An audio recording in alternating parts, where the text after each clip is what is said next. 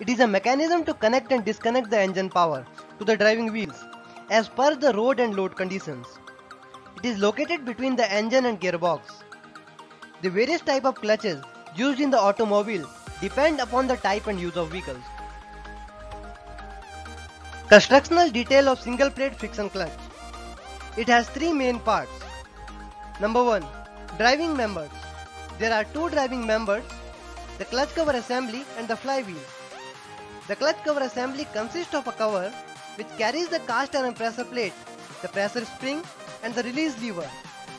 This entire assembly is bolted to the flywheel and rotates with it at all the time when the engine is running. The flywheel and the pressure plate grip the driven member, that is clutch plate, between them under the action of pressure spring. Number 2. Driven member. It is a clutch plate which is free to slide lengthwise on the splines provided on the clutch shaft. It consists of two sets of friction material made of asbestos fiber. The torsion springs are mounted on the hub flange which reduce torsion vibrations and shocks when the clutch plate is gripped between the pressure plate and flywheel. Number 3. Operating members. The operating members consist of a foot pedal, linkage, release bearing and return spring to ensure proper operation of the clutch. Operation of single plate friction clutch. When the clutch pedal is pressed to disengage the clutch, suitable linkage moves the thrust or release bearing forward towards the flywheel to come in contact with the rotating fingers or release lever of the clutch assembly.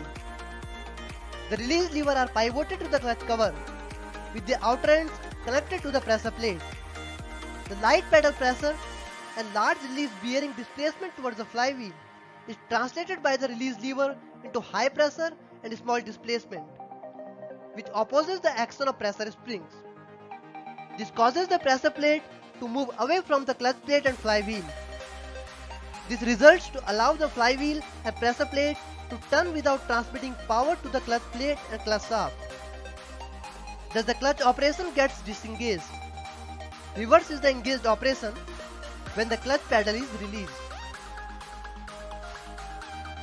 Thanks for watching, friends. Please don't forget to like our video and subscribe our channel, and also press the bell icon so that you will be notified whenever we upload a new video.